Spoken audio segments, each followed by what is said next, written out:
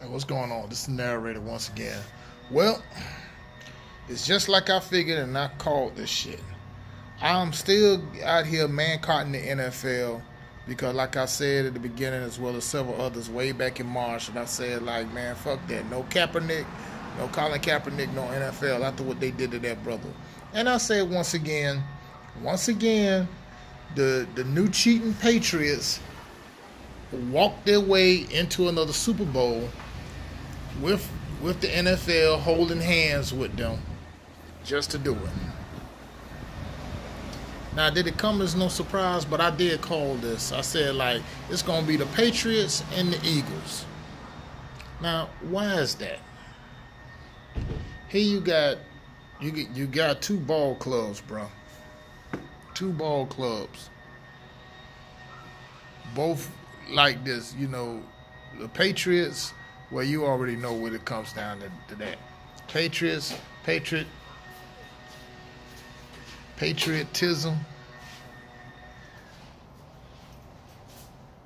I don't have a key.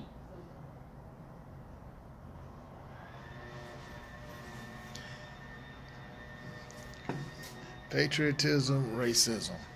And the reason why I say that, because these fuckers, they go ahead, dog, and they just use their patriot.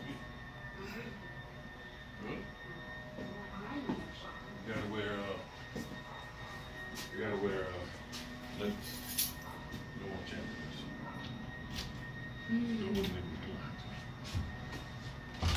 I didn't know that.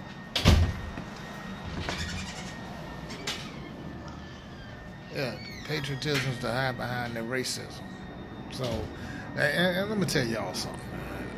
The New England Patriots, that's a white nationalist team, period. And it's just like when my brother Pharaoh Speaks say, man, shout out to Pharaoh Speaks. I was looking at his video too. Hold on, because I'm close by the airport. But did it surprise anybody that them fuckers decide to go ahead and make it and walk their way into the Super Bowl with the help, of course, from the Zebras?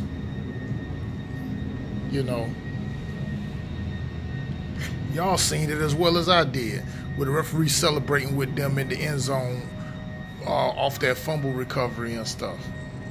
Yeah, I seen the highlight of it. I say, yeah, we know he's getting invited to the cookout. And then on top of that, like, when I heard about this, there was some cracker at my job was saying that Jacksonville was scared. First thing first, number one, like I say, I'm born and raised right here in the Sunshine State, okay? And one thing about Jayville, ain't nothing scared about them. They're much a mirror image of us.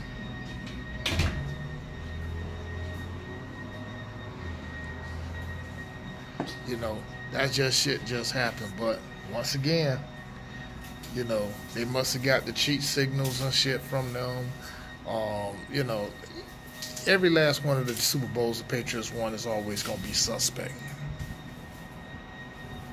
Because they want to try to make it this dramatic story of Tom Brady, 40 years old, and, they want to try to tie it up with Pittsburgh as them trying to win 6 Super Bowls and stuff.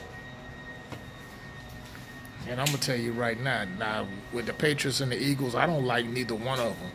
My issue I don't have with the Eagles, my issue I have is with Eagle safety Malcolm Jenkins. How him and Anquan Boldin, that stunt they pulled at the so-called the NFL Players Union, how they went behind Colin Kaepernick's back, and they did that little back alley snake deal, $89 million, which originally would have been $100 million for 7 years to fight social injustice and stuff. They sold out a movement for 30 pieces of silver. Now, I said before, Willie D had broke it down as well as I did. That when they made that deal, you allocate that money. It's 32 clubs, 32 owners, and then you got several thousand players on each ball club. You allocate that money and break it down, $58,000 for each player. You could spend that in the strip club. So that, and on top of that, Malcolm Jenkins owned 5 Papa John pizza franchises, and we all know what Papa John's is about. You know, that's why they lost $88 million in net sales and stuff. But here's my thing with this. You know, I still continue with my man card of the NFL, and anybody asks me if I'm gonna watch the Super Bowl, hell no. I'm not watching that shit. For what? Because I'm pretty sure, just like anybody else, they tired of seeing the Patriots in there. And then this ain't nothing but a remake of 2004. And see, like, you look at the Patriots, Eagles. Let's look at them 2 words for a second. Patriots, Eagles. It's supposed to symbolize so-called United America, really the United States. That go hand in hand with Make America Great Again.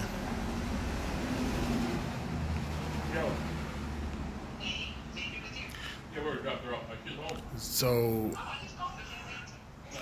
that's the thing about with that. And keep in mind, both of the owners, Robert Kraft and Jeff Lurie, both of them cats donated over $1 million to Donald Trump's inauguration. So that's another thing. See, when that shit like that happened, I put 2 and 2 together, man. All right, G. And see, like with Tom Brady, let me tell y'all something about Tom Brady, man. Tom Brady ain't nothing but a racist too. We said this for years, and same with Belichick as well. Both of these guys,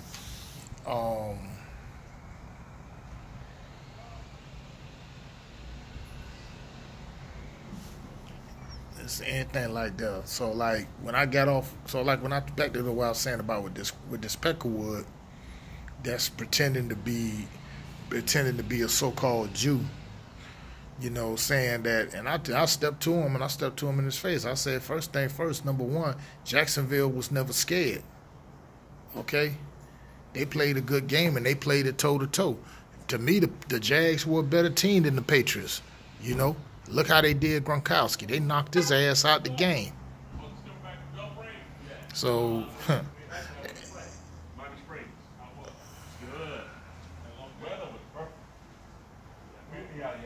so therefore, that's another thing when it come down to that, you know.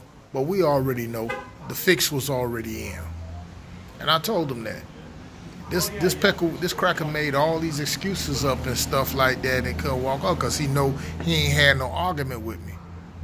And if he'd have said something slick, I'd have beat the shit out of him.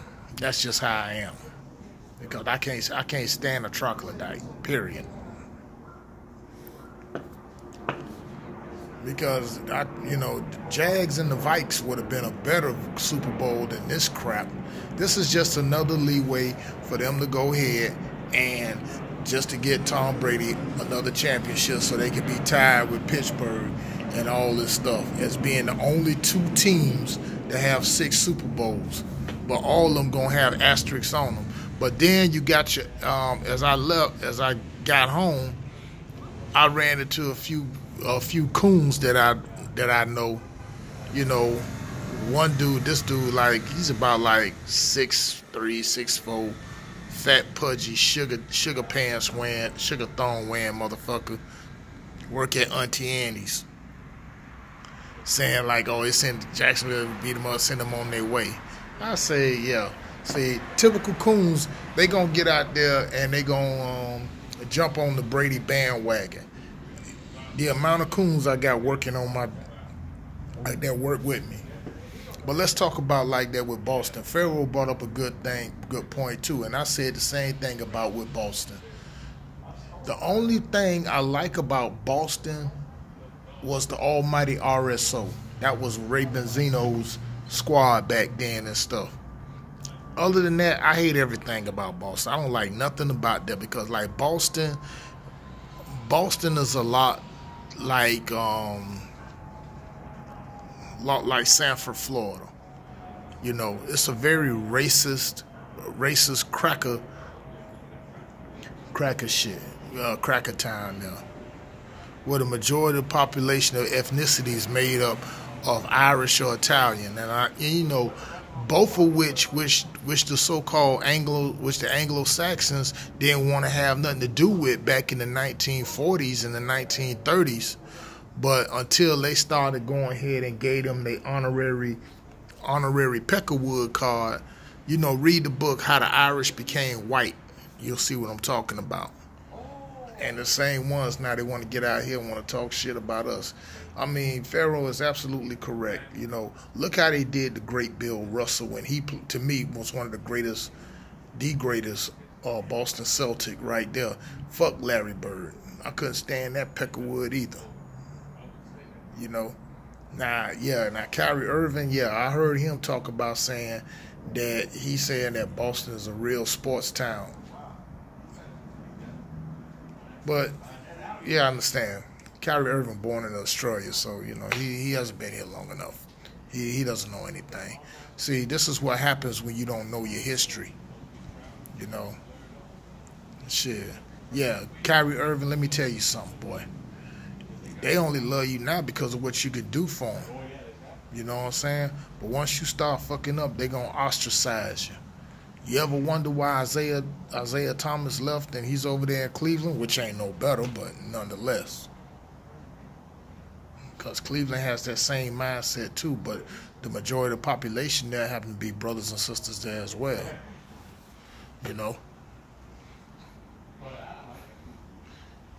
Shit. Because I'm going to tell you something. Boston, please.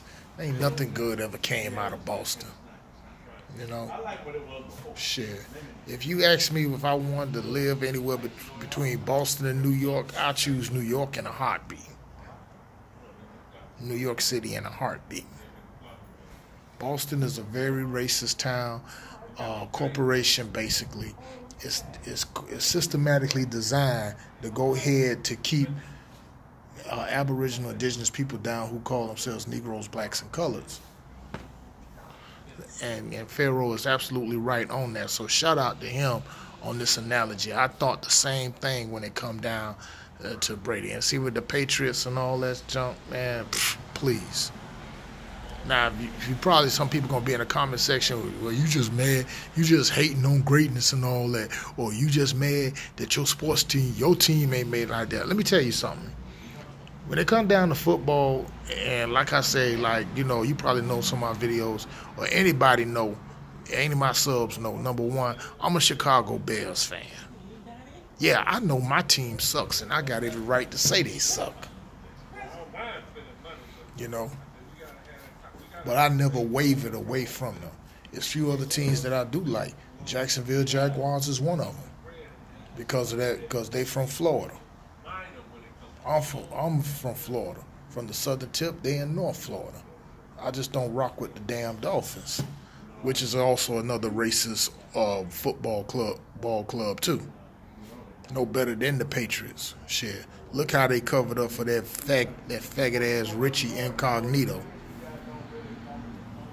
But anyway, you know, once again, you know, this my thing like this. We put the battle cry out back in March. Boycott the Super Bowl too. We ain't watching that shit. Look how much money the NFL has lost because we ain't spend nothing with the sponsors. And like all the sponsors that I listed is the same ones that gonna be sponsoring the Super Bowl, and it's gonna be some new ones up and coming. So, you know, shit, like I say, you know, no Kaepernick, no NFL, man, fuck that. You know, all those guys, man, when Brady go ahead and retire, you ain't gonna see the Patriots in the Super Bowl for the next 10, 15 years. Because, like, look, one thing I can say about my Bears, when it come down to the Patriots, let's take it back 25 years ago. Super Bowl 20, New Orleans. How we pasted their ass. They know what's up, trust me. Patriots weren't able to do shit then. Green Bay pasted their ass. It's just when they cheated against the Rams, who I also hated, that they won. And then the following thing they did against Carolina. Then they did the same thing against Philadelphia. But they couldn't get past the Giants. Giants beat that ass back to back.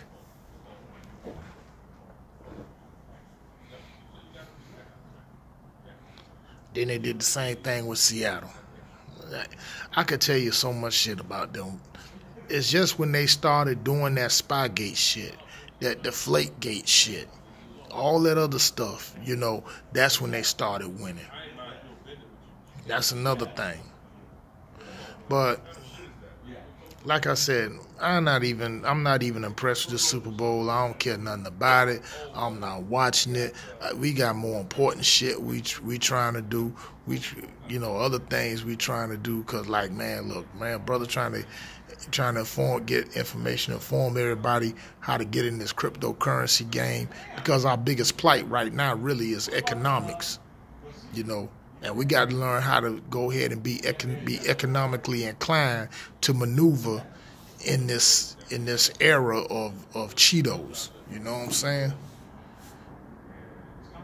That's the thing about that. And a lot of that starts off, for one, is by knowing your history. When you're knowing your history, your real history. Know your real history. And you start controlling your dollars. You know, knowing history, knowing that not all of us came over here on slave ships. You know, we was always indigenous here in the adjoining islands, which y'all call the Caribbean, which is part of North America, you know, and the Americas. And on top of that we're not Negro, black, colored, or African American, okay? And understand that the foreigners happen to be these old pale, transparent idiots that's being like that. That's the thing about with that. But I only got enough to say about this, man. With that said, I'm out. Peace.